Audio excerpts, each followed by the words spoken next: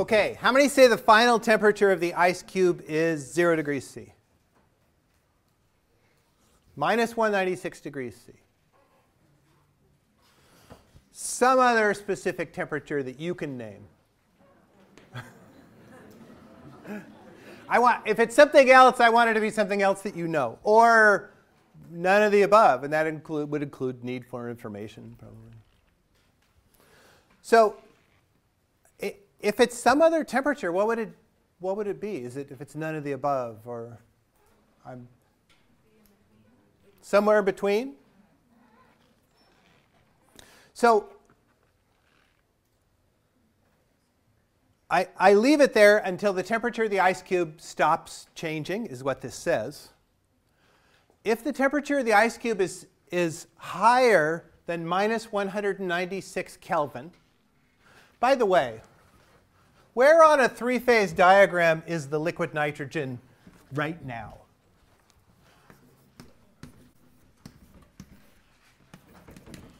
On a three-phase diagram, where's the liquid nitrogen sitting? How many say A? B? C? D? E? OK, the main votes are for B. This is a liquid. That's a solid. That's a gas. On a standard three-phase diagram, as you add heat, the temperature goes up for the solid. Then you melt the solid to a liquid as you keep adding heat. And then the temperature of the liquid goes up. And then you boil the liquid. And then the temperature of the gas goes up. So that's what a standard three-phase diagram. I'm assuming, how many have never seen one of these? OK, good. I was assuming you had seen one of these. And this plateau here is where you're adding heat and changing from a liquid to a gas. There's a name for that. It's called boiling. That's exactly what the liquid nitrogen is doing. It's changing from a liquid to a gas at its boiling temperature. Minus 196 degrees C, or whatever its boiling temperature is. That's what the liquid nitrogen's temperature is.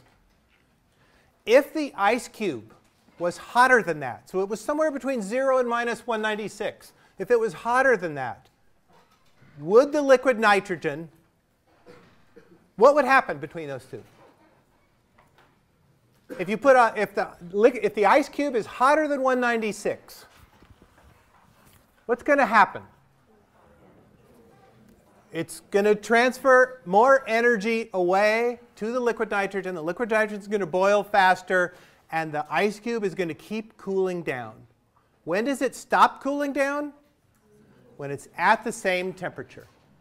Heat is an energy transfer from something at a high temperature to something at a low temperature. When the two things are at the same temperature, that's when the heat transfer stops.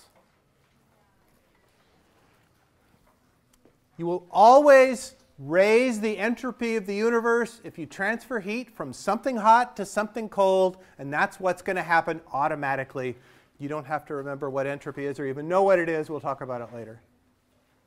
Heat is transferred naturally, without anybody doing anything about it, between something hot and something cold when they're put into contact. It doesn't stop being transferred until the temperatures are the same. In other words, B, minus 196. I'm going to grab that chunk of ice. It's at minus 196. I'm going to grab it. I'm going to drop it into this 0 degree water. So minus 196 ice dropped into 0 degree ice water.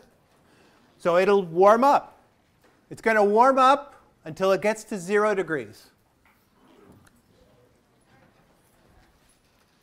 Initial and final temperatures of the mixture and ice water are the same. The ice water started out at 0. It ends up at 0.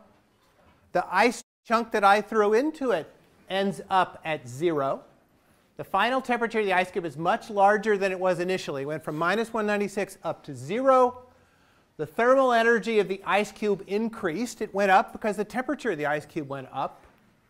Name an energy system that lost energy to the ice cube. If the ice cube's thermal energy went up, some energy must have gone down. What energy in here went down as the ice cube warmed up? I'll give you a minute and a half to talk about it, and then I'll tell you the answer, and we're almost out of time. I'll give you a minute to talk about it.